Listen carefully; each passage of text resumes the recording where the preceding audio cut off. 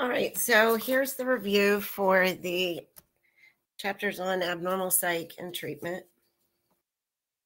Again, I have them broken down by days and subjects that we covered.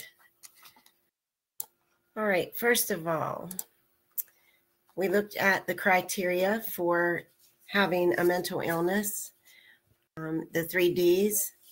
So in order to be diagnosed with a mental illness, first of all, the behavior has to be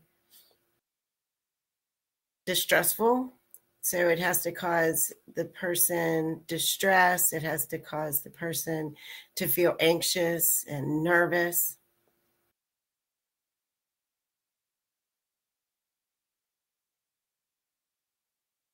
You have to give me a second here. Wait a minute.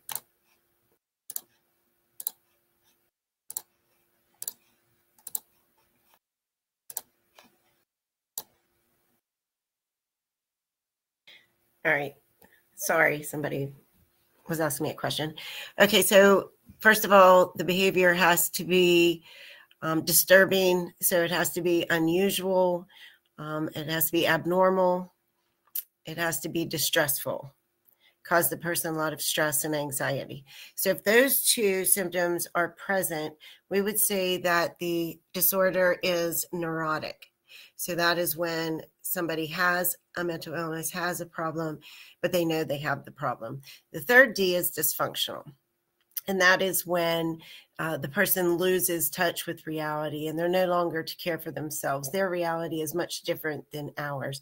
So schizophrenia would be an example there. So if all 3 of those are present with dysfunctional, then the disorder is categorized as a psychotic disorder. All right, so disturbing, distressful, and dysfunctional. The DSM, the Diagnostic and Statistical Manual, that is the book that contains all of the mental illnesses. In the DSM, you will find, and we're in edition 5 now, you will find a description of the mental illness with the symptoms and also the prevalence. And I give you the example of schizophrenia affects 1 in every 100, so 1% of the population. So you don't see cause or treatment because the cause for everyone is different. Therefore, the treatment will be different. The medical model, that was Philippe Pinel's idea to take the people out of these barbaric prisons and actually try and treat them, talk to them, take them out of the chains, and try to help them and maybe cure them of their mental illness. And this began in France. During the Middle Ages, one explanation for irrational behavior was the fact that they thought people were demon-possessed or had evil spirits in them. Since everybody was very, very religious during the Middle Ages, religion was, you were required to go to church, and the people were illiterate during the Dark and Middle Ages. So the only way to explain irrational behavior was evil spirits. So historians believe that a lot of priests that were called to exorcise demons from individuals were just simply people who had a mental illness. All right. Jump ahead here. All right, so here we are looking at anxiety and anxiety disorders and mood disorders.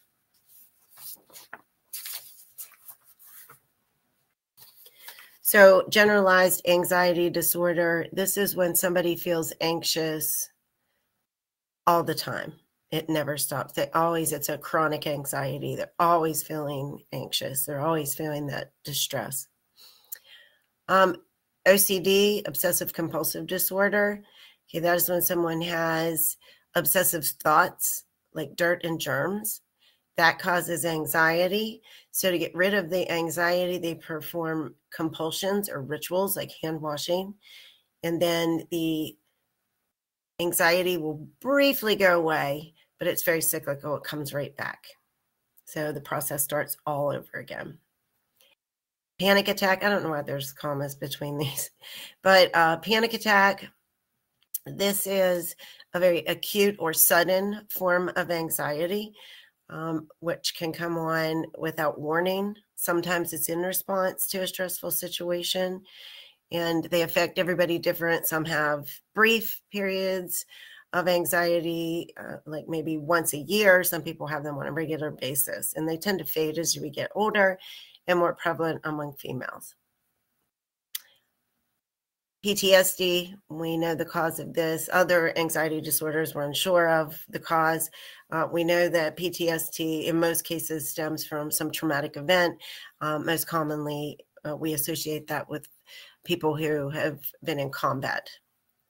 So they have anxiety when they think about, they have flashbacks about the traumatic event or nightmares.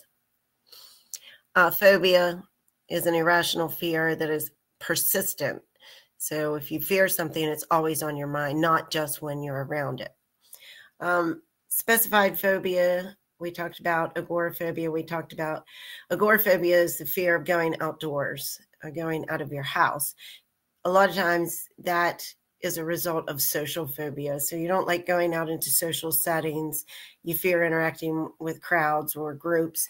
And eventually that can lead to agoraphobia, just not going out at all, becoming very reclusive.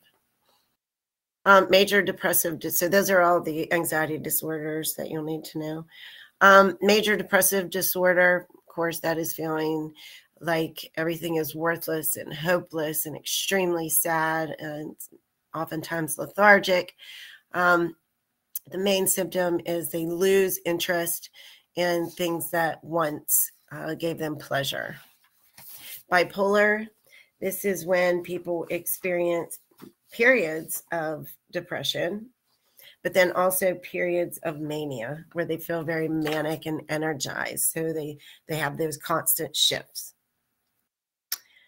Antisocial personality, again, you would think antisocial means people don't want to go out, but actually these are individuals that lack any compassion, any care for others. They can harm other people, and they have no empathy whatsoever. They feel nothing for individuals. Sociopaths and psychopaths would be examples of an antisocial personality.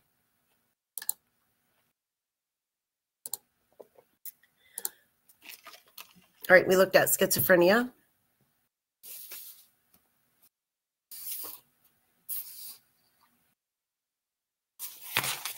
So the symptoms you'll need to know, most schizophrenics suffer from paranoid schizophrenia, and the most common symptoms are delusions and hallucinations. So delusions are the false storyline, and they're often think that somebody's after them, to persecute them, like the FBI is after them, aliens are after them. So I gave you a few examples and stories that I encountered in class. Hallucinations, most people who have delusions are seeing people and hearing them talk as a part of the story that's going on in their mind. Some people just specifically hear voices, so they would just have auditory hallucinations. So hallucinations, seeing, hearing things that aren't there. Catatonia, as you recall, that's being frozen in some specific position.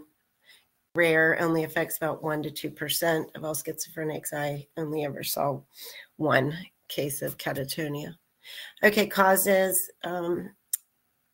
Research is ongoing, trying to discover a gene. We do know that it tends to run in families, and in twin studies show if one twin has schizophrenia, there's a high probability that the other one will as well.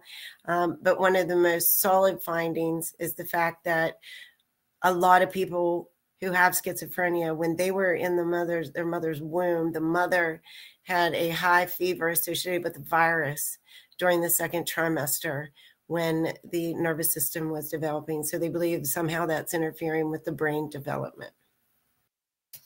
So mid-pregnancy virus.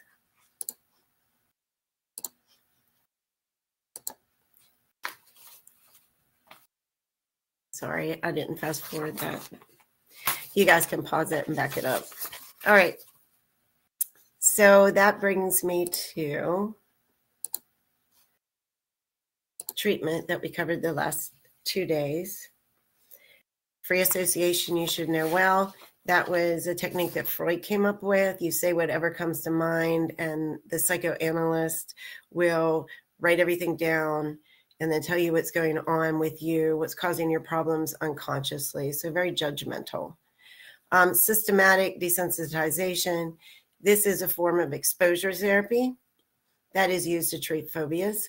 And you are treating the phobia by exposing them to what they're afraid of. With systematic desensitization, you're doing it in small steps, building up, and also providing, relaxing atmosphere to help reduce the anxiety. So maybe soft music or something that calms the patient down. Electroconvulsive therapy. Of course, that is administering electric current through the body to try and rewire the neural connections. Then the impulses that travel through your nervous system are electrical. So if you're acting irrational, the thought is let's give someone an electric jolt, and that may rewire the circuitry and change the person's thoughts, thus changing the behavior. Aversive means unpleasant. So this is adding something unpleasant to stop a behavior. So I gave you the example of if your child is sucking on a pacifier and you need them to stop because they have to go to school and can't take it. If you dip that in like mustard or something that the child doesn't like, you're adding something unpleasant. They keep putting that in their mouth with that mustard on it, and eventually they make a connection between the two and stop using it. So adding something unpleasant to stop a behavior. Lithium. Lithium is a mood stabilizer that we use to treat bipolar disorder. Client-centered therapy involves active listening. So this is completely non-judgmental, like free association. This is when you just listen to what the person is saying. You rephrase it in your own words, say it back to the client or the patient. They become aware of their problems and their issues, and they work through it on their own. Cognitive therapy, that is kind of like education therapy. You're trying to change somebody's irrational thoughts, and therefore that will change their behavior. So cognition is thoughts. Tardive dyskinesia is a side effect of antipsychotic and antidepressant medications. Causes the person to have tremors or uncontrolled body movements.